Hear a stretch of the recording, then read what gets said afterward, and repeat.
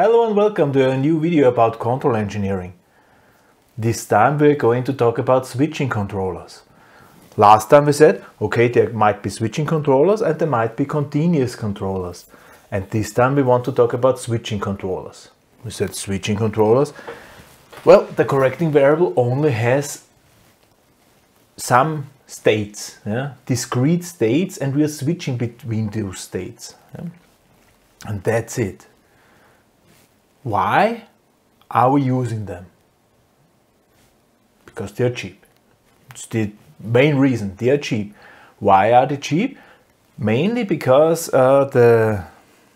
you only have to distinguish should I switch or not. So there is no intense calculation behind. And also the correcting the control element. The control element is much simpler. A switching element is enough. A typical switching element is this. This is a relay. Herein is the relay, like we've discussed in electric controls. So you turn something on, you turn something off. That's it. It must not be complicated, and the switching element which can vary things in. No, it's simply not possible, necessary. So this is why we're using them. And of course we will see, well, there are some downsides of switching controllers.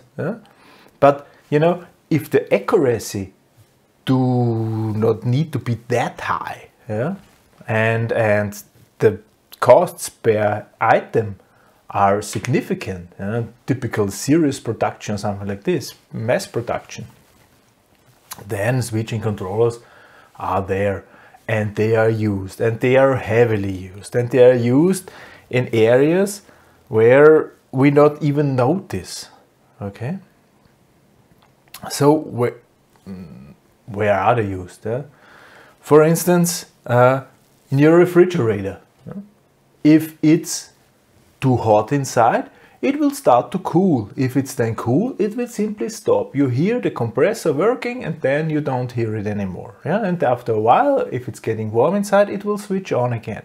So actually the temperature in your fridge is always changing a little bit. And it's a typical sign of switching controllers.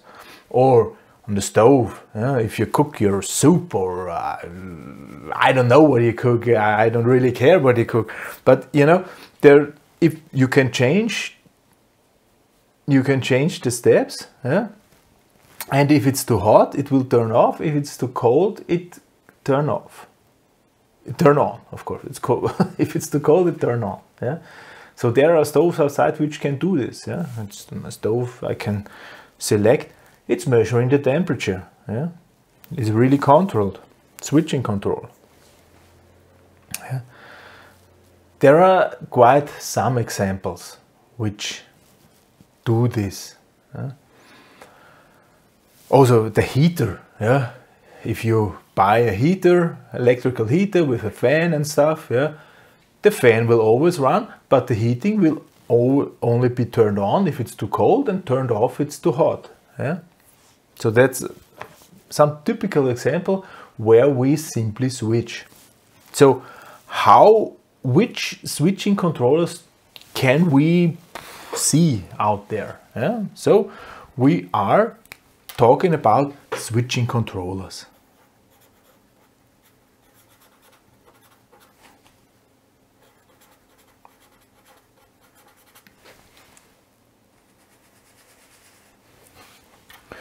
One typical example is the so-called two-point controller. Two-point controller is the most simple one, let's say. So it's the two-point controller.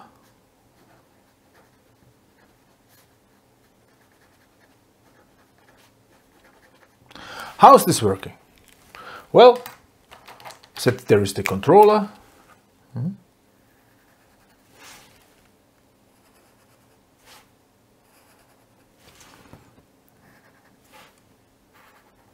Usually looks like this. Inside the controller there's the control difference, control deviation. So here we have our xt. And out of our controller is the correcting variable. I think we know that meanwhile. Y. And how does the controlling mechanism look like? Here, this is xt. If xt is below, not no output. If xt is getting high, juk, full output. So here we have y.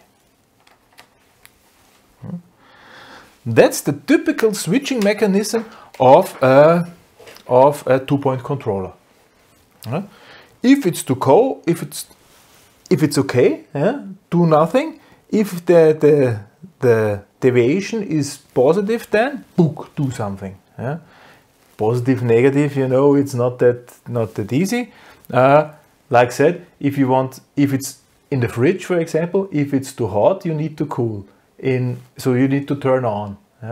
In the heater, in the room heater, if it's too hot, you have to turn off. So, but that's the principle. Okay. So if the control deviation is at the wrong side, let's call it turn on. Turn something on to correct this. Two-point controller. This here is without hysteresis.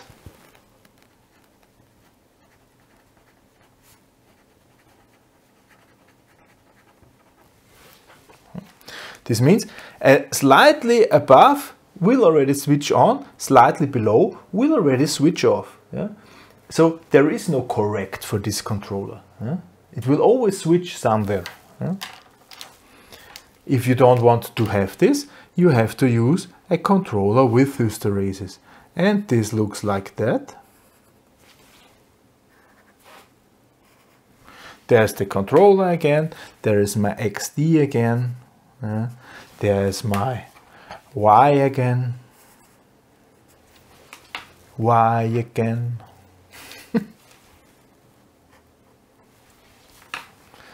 Y again. Y. Okay. How does it look? Ooh, this is the wrong pen. Here. This is my XD. This is my Y. And this time, it will look like that. If we are above a certain value, around a sweet spot, let's call it, we will switch on. Book.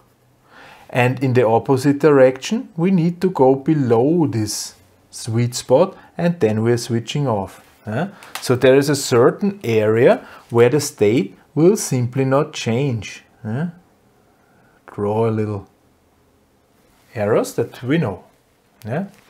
This is with hysteresis. Here, this is the hysteresis width. So there's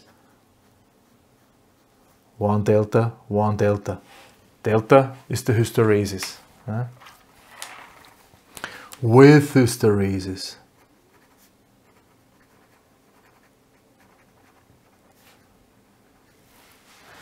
That's the usual approach, because you know, if you think about the temperature in the fridge, it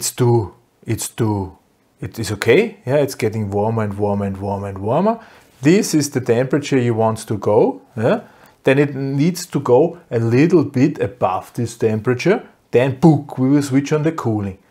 If we cool now, it will go down, down, down, down, below this temperature, and then turn off. Not immediately the temperature turn off and on, like you would end up in a situation where you only turn off, on, off, on, off, on, off, on. So this is with hysteresis, typical, typical. We will look afterwards into how does it look, what effect does this hysteresis have. So this is two-point controller. Let's also have a look at a so-called three-point controller.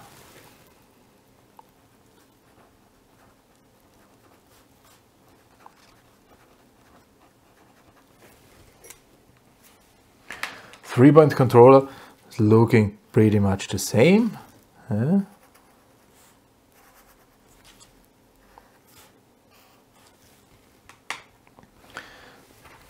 there's XD, there's Y.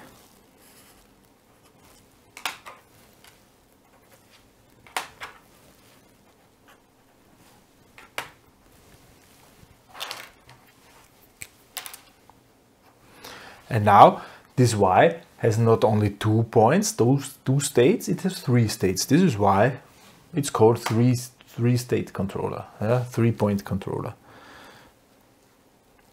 So here is XD now, here's Y.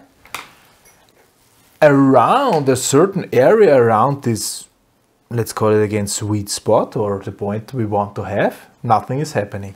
If we are too far above, we will switch on. If we are too far below, we will switch in the opposite direction. So this might be heat, this might be cool. Okay? If the temperature is too low, we will start to heat. If the temperature is too cold, we will start to too hot, we will start to cool. So here we have a certain area. Don't drop, please, don't drop that. Here we have a certain area called epsilon, where we have a tolerance window. We tolerate the deviation. So there we have a tolerance window. This is also without hysteresis.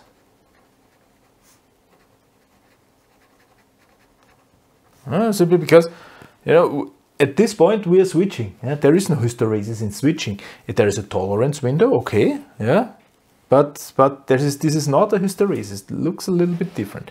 If we would have a 3-point controller with hysteresis, see, I have to draw it a little bit slightly bigger here, because now I need room.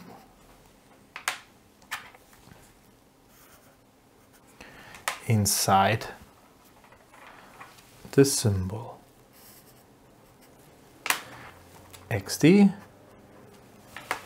Y,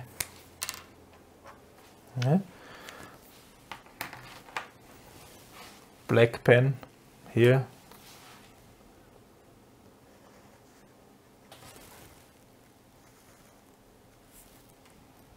Here we have XD, here we have Y. With hysteresis it would like this. There's still the tolerance area, so there is we are still tolerating. So here we have a flat spot. Then after a while we will go up, turn on. If we're going down, here we have a switching hysteresis, and here we have also switching hysteresis. So we have 2 times the hysteresis. Here we're going up, here we're going down, here we're going down, here we're going up. Okay? So this is with hysteresis. Every switch has their own hysteresis. With hysteresis.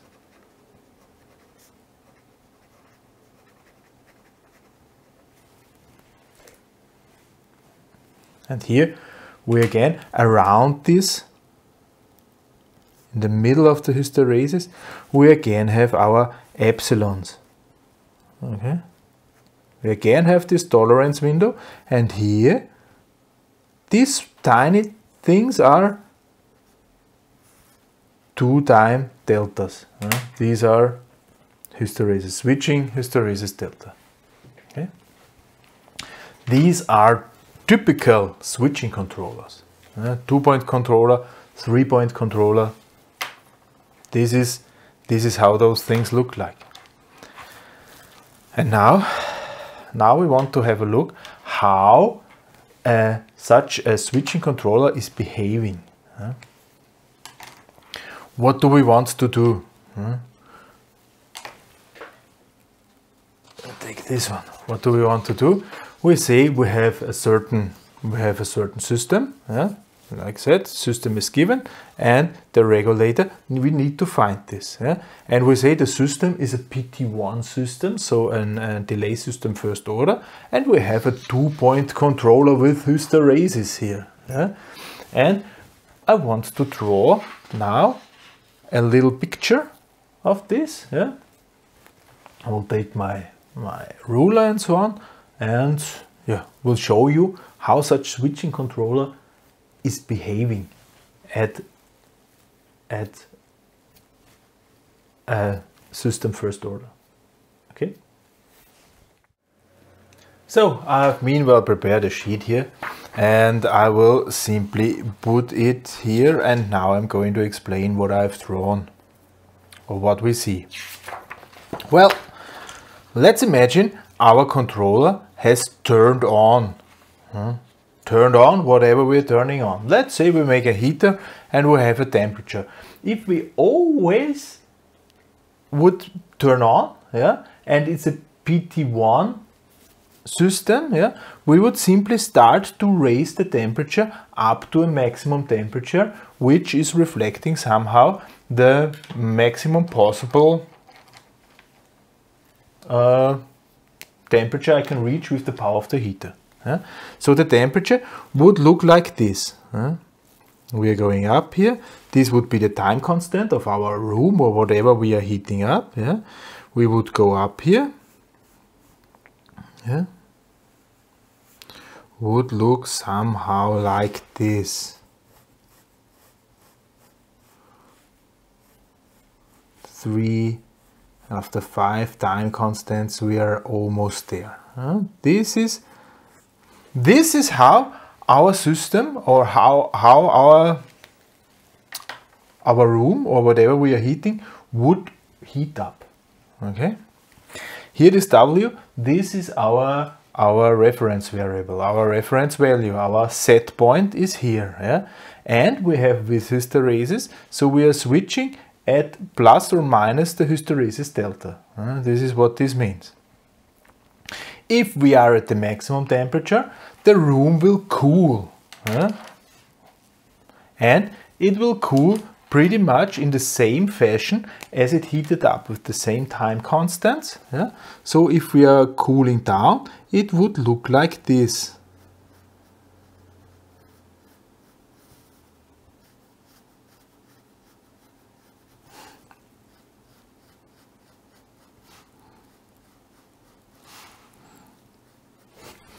And also here, after 5 time constants, we are again cold. This is how this would look like. So let's say we're starting at room temperature, and we're starting to heat because we want to raise it. So actually what would happen is we will follow this line here. The temperature will go up. We are following this line. Then we are reaching the desired value, and here at a certain point after the desired value we will turn off. Now we turn off, and now we're cooling again, and we see exactly this portion of the cooling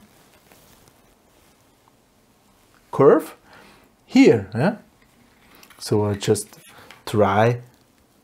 So it's around 1 centimeter. So we'll also draw it here 1 centimeter. So we'll end up here somewhere. Exactly this portion I will see here. Here we are. This is parallel. Okay. So our temperature will drop here following this line actually. And here we're turning on again. Since we're turning on, we will see this part of the heating line here again. And how much centimeters I have here? Let's see, it's 1.4. So I will also draw 1.4 here.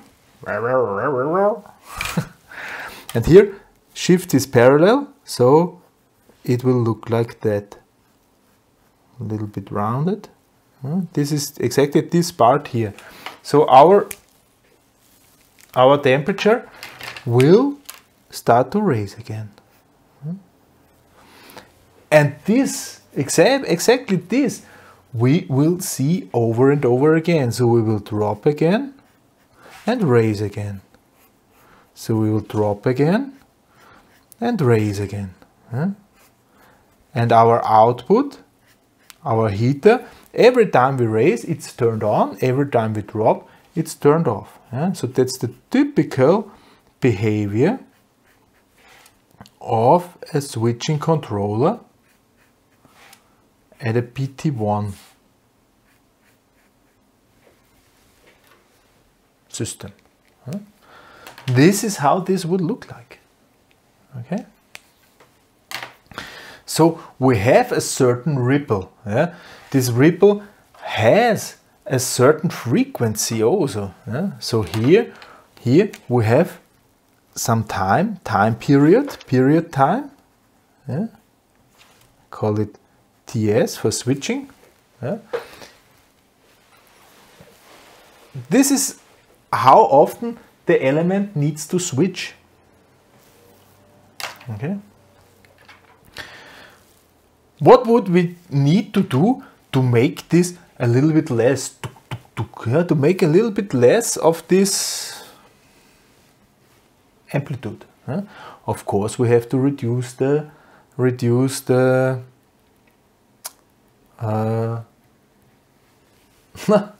hysteresis. Finally found the right word. Of course, we have to reduce the hysteresis. If we reduce the hysteresis, it would look like this. We will switch faster simply.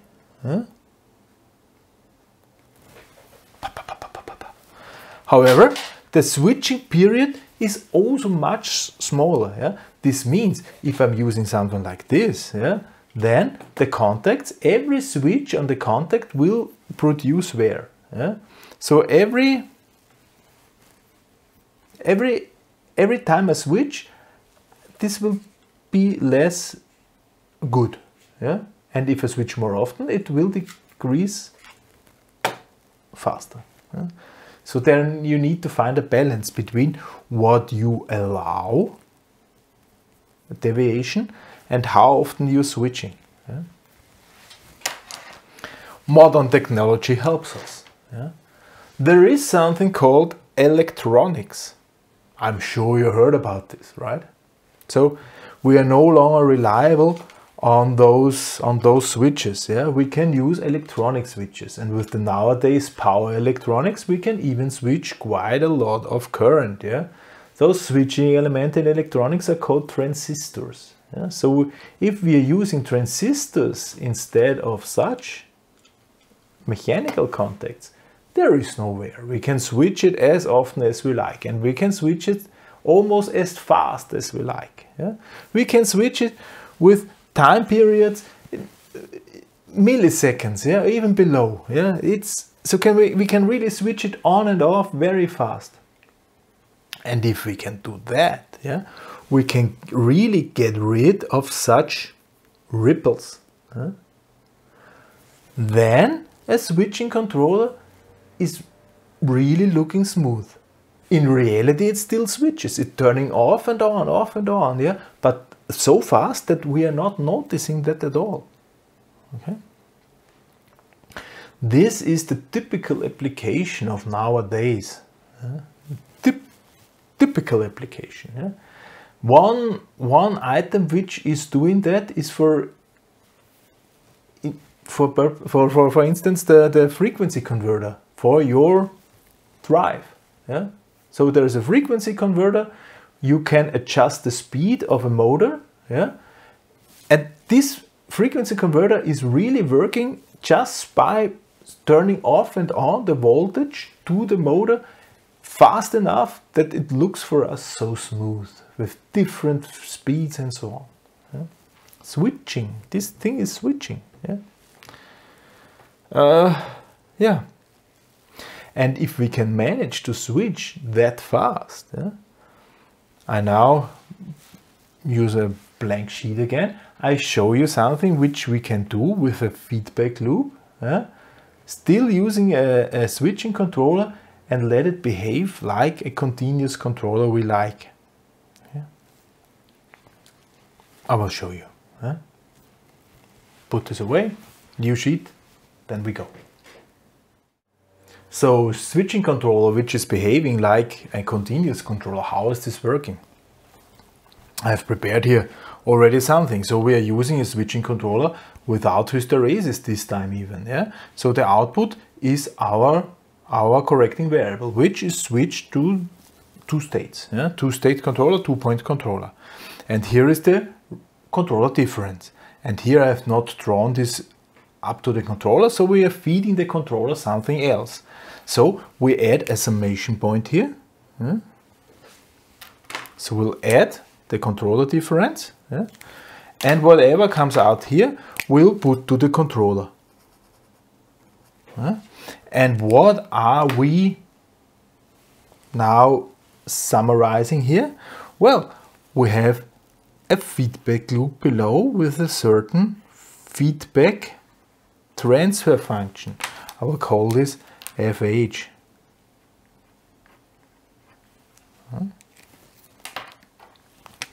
Here, and we will feed back the output.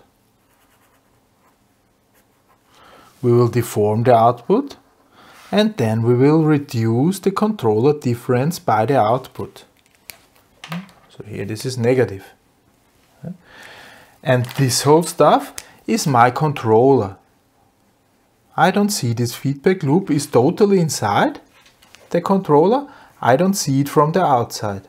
Okay? Not at all. So from the outside I have a box which looks like always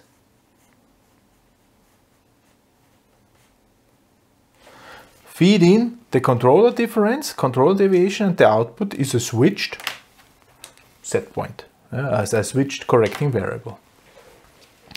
What does this mean here? So at first, let's say the control difference is high. So here, let's say it's not switched on. So here is coming back nothing. So it will have the same XD here already. So we will turn it on here. Book. Why suddenly something? And this suddenly something is going to be transferred to something else. So here actually we have Y multiplied by FH. So this is transferred now. And this is reducing already the controller deviation. Okay? If the controller deviation is big enough, it does not really matter, then we are here somewhere. But if we're getting closer and closer, or if this is growing, then we will already turn off. Even before the controller deviation has completely disappeared. So if we are getting close to the switching point, this feedback loop might influence in a way that we turn off or on sooner or later, probably. And sooner or later, it doesn't really matter. And so we are influencing the switching behavior with this feedback loop. And after a while, this controller difference, as everything is running smooth, is that low that we stay turned off. So we might end up in a situation where this is high, then we stay on. If this is then getting lower, we will turn off. Because of this turning off, we will reduce this XD not that much anymore, and we're turning on again. So we will now start to switch fast. And after a while, this XD is that low that even if I'm reducing it by nothing, we will stay turned off. So this output there is turned on and then turned off and on in a certain way, depending on this feedback loop here, and then it will stay turned off. This is the situation. And we are still having a switched controller. because we are switching this on and off. However, we need to take care that our switching elements should be transistors or something like this, which are fast enough simply to be able to switch as fast. Let's see how this feedback transfer function here, which is totally internally, is influencing this behavior. We will simply say this here. We will substitute this. If we turn it on, this behaves like a P element. K unlimited. Okay? Because it's, a P element would be the deviation multiplied by a factor, and since the factor is that steep, K is going to be unlimited. So these are substituted because then I can handle it with our controller theory. This here I call D from S. So what is our D from S? D from S equals XD from S minus Y, this here, Y from S multiplied by FH from S. Okay. And my Y from S, this was the wrong color. Y from S equals D from S multiplied by K. Okay, this is the transfer function of this P element multiplied by K. We'll bring this, add this, so I will now Y from S equals D from S, this is XD minus Y from S multiplied by FH from S. And now big bracket multiplied by K. Okay, we have several times we solved this thing here. So we'll do it once again. Y from S equals XD from S multiplied by K minus Y from S multiplied by FH from S multiplied by K. Oh, colorful. Now bring this to the other side. So we're ending up at Y from S plus Y from S multiplied by FH from S multiplied by K equals, on the right hand side there is only left XD from S multiplied by K. Okay. Factor out Y from S. So Y from S, big bracket multiplied by big bracket 1 plus FH multiplied by K. Bracket was not that big. Equals XD multiplied by K. Good. And now we only have this, bring this to the other side. So our output Y from S equals our input XD from S multiplied by, and now we have K divided by 1 plus FH from S multiplied by K. Okay. So this would be our transfer function of this controller. So this would be our GS. And we said K is unlimited. So our G from S, this here is our G from S. So our G from S equals the limits for K going to unlimited of K divided by 1 plus FH multiplied by K. unlimited divided by unlimited, ooh, is not working. A little trick, the numerator and the denominator divided by k, both. Yeah? So above I'm ending up at k divided by, I will write it, k divided by k, and here 1 fh from s multiplied by k divided by k. So above and below divided by k, I can do this. Huh? I will not influence the ratio.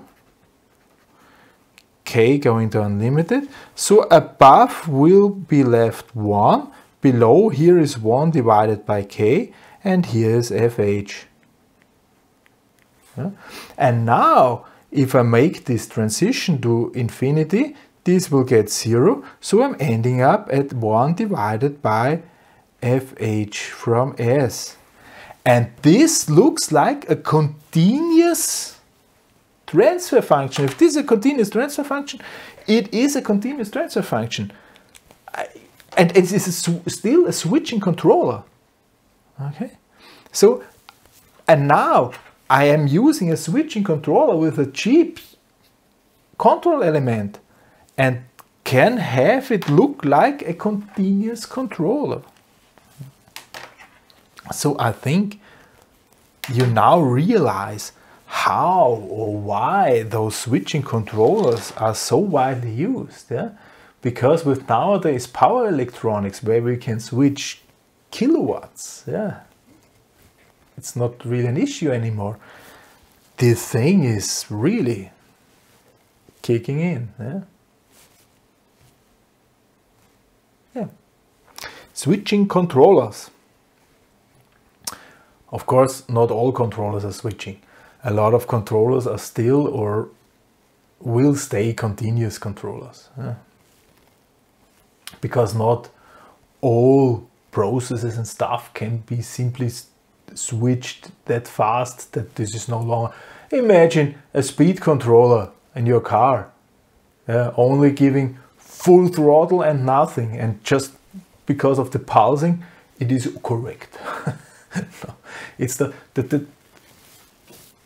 system needs to be fit for this switching. Yeah? So continuous controller will stay a big part of it, and this is why we are discussing them in length in the next few videos. Next video we're discussing the first and simplest continuous controller, so-called P controller, proportional controller. How this is behaving and how this looks like will then be covered in next video. For this time, thank you very much for listening. Goodbye.